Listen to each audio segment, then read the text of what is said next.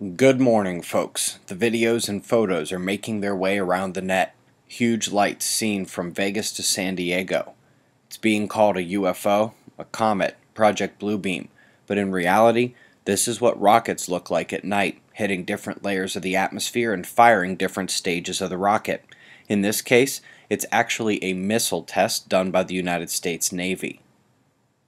So, folks, as we watch some solar tornadoes dance onto the Earth-facing disk, we look back on potential effects from the recent solar storm. First of all, if you called your TV company about a problem yesterday, they may have blamed the solar storm. About half of them were. There were also multiple aircraft incidents that could be related, along with some power outage candidates. The storm only hit level 2 and is waning now. The solar wind speed remains high due to a concurrent coronal hole stream, but it too is waning. Let's look at the last 24 hours on our star and see that it reveals another calm day. After the one hiccup that Earth-facing solar quiet learned its place, we did have a small but beautiful release on the northwest departing limb. Coming to spaceweathernews.com, we find solar flaring offering some minor C flares, but nothing major. We do still have one group departing, and those two incoming, north and south. The southern grouping has magnetic mixing potential at the trailing negative umbra. In other space weather news, a gamma ray burst screamed in from the southern skies middle of yesterday. We're still looking ahead to Mercury conjoining the Sun in less than 10 days. It will re-raise the now fallen earthquake watch when the next coronal hole comes in with it. You'll recall this one faced Earth yesterday during the Chile quake, another little southern bit coming in now.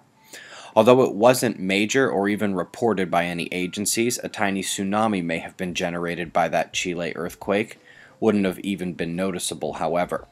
We also want to mention the minor perturbations here. Outgoing long-wave radiation suggests we look at this region near Sumatra, along with Japan, and south of recent Chile disasters for another earthquake. In fact, while I pieced this news together this morning, a moderate shake struck one of those areas just before 5 a.m. Eastern Time.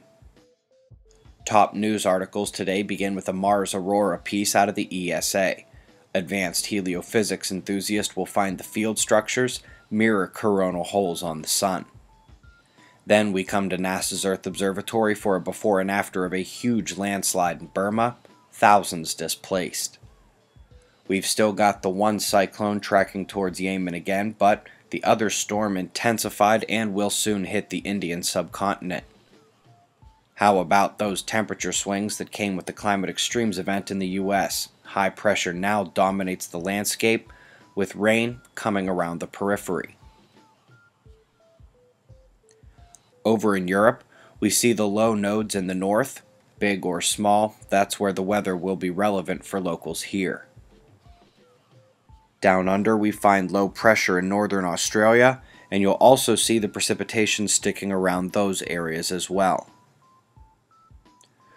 Folks, yesterday's episode of Fly on the Wall was a solid review of current space weather conditions, followed by a fascinating trek through some interesting topics that included multiverse, climate, and the Global Consciousness Project.